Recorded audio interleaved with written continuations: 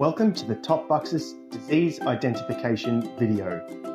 In this video, we will take a closer look at the common Buxus disease, Volutella Buxi, and the best ways to manage and treat it. Blight is a horticultural term for a plant disease typically caused by fungi. Volutella Buxi, also known as Pseudonectria buxi, is one such variety that specifically affects Buxus. Initial symptoms, which appear in early spring, frequently resemble winter injury.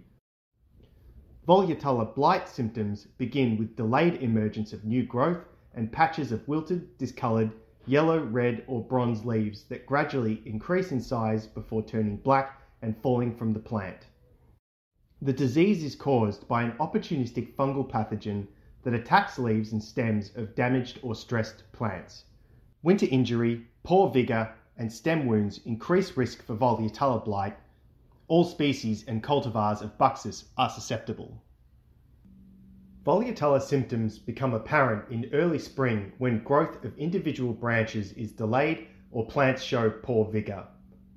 The Volutella pathogen causes stem cankers which girdle stems and result in dieback. Bark may be loose or discoloured around cankers on infected branches. Leaves of affected branches turn light greeny yellow, change to red or bronze, and finally become straw in colour. Dead leaves cup upwards and remain attached to branches even after branch death, although leaves may eventually drop. During periods of high humidity, salmon-coloured fruiting structures develop on lower surfaces of affected leaves and stems.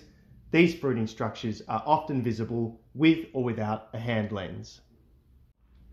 Other common Buxus problems can be confused with Volutella blight, and in some cases may even occur together.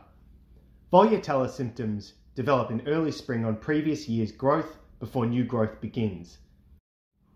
A distinguishing symptom of boxwood blight is the presence of black streaks along green stems, a symptom absent from Volutella. In addition, boxwood blight results in rapid defoliation, while dead leaves tend to remain attached to plants for long periods when Volutella is the cause. Winter injury may also be confused with Volutella blight. Death of foliage and branches due to winter injury occurs on portions exposed to harsh, drying winter winds, while protected branches are unaffected. However, because Volutella often develops on winter-injured tissues, it may be present as well. The presence of salmon-coloured fruiting bodies on symptomatic tissue can aid in distinguishing Volutella from environmental damage and from other diseases. Typically, the stress-related pathogen enters through unhealthy and/or damaged plant tissue, such as winter injuries or wounded stems.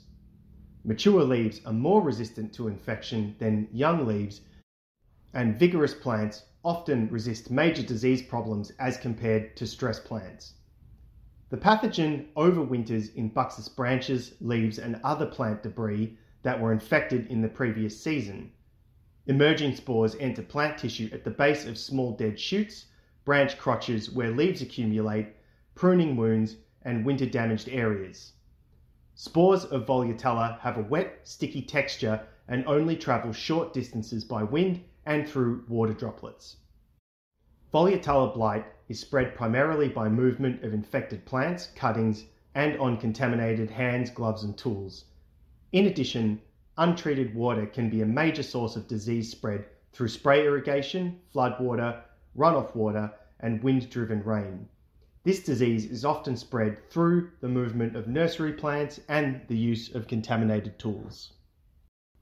To prevent Volutella, keep plants healthy and minimize stress with regular trimming using sharp, clean, and well-maintained tools.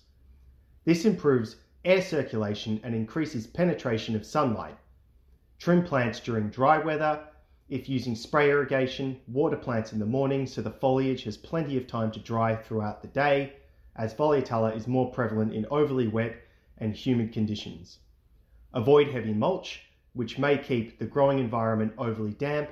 Instead, use something fibrous like pine bark or pea straw as it improves air circulation under the plant. Treat insect infestations as they appear and clean beds and rake plant debris, especially in autumn. Always remember to prune damaged growth, wipe cutting tools, and soak your equipment in Top Buxus Health Mix between each cut to prevent spread of disease. Shake or rake the plant to remove infected leaves, then dispose of the debris. Also, be consistent with application of Top Buxus Health Mix, as this will protect against the infestation on healthy plants, stop the spread in the case of severe infestations, and ensure the fast recovery from damage. Spray plants just before growth appears in spring, and then continue throughout the growing season spraying monthly for the best protection. Plants may benefit from additional Volutella blight treatment in autumn and throughout winter, frost permitting, to protect late summer growth. The best way to protect against Volutella is by promoting plant vigor, managing plant stresses, and maintaining a sanitation program, which is critical for disease management. This is why Top Buxus Health Mix contains not only agents to suppress fungal spores and their spread, but nutrients to promote new and healthy growth. Prune diseased branches when foliage is dry to avoid spreading sticky spore masses.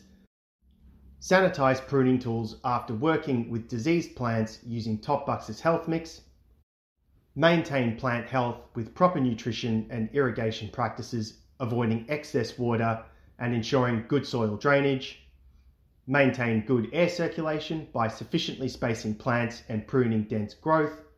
Rake and destroy fallen leaves and other infected plant parts. Avoid or prevent winter damage by protecting plants from drying winds and extreme exposures, or improving nutrition so the leaves are more resistant to damage. Top Buxus Health Mix is best applied preventatively at the beginning of spring. Application should begin just before new growth emerges and continue every 4 weeks if conditions are favourable for infection. Always remember that the correct diagnosis is key, and if you are unsure, contact your local horticulturalist or get your plants and soil tested by an agronomist. For updated information, visit our website www.topbuxus.com.au or our Instagram, or subscribe to our YouTube channel.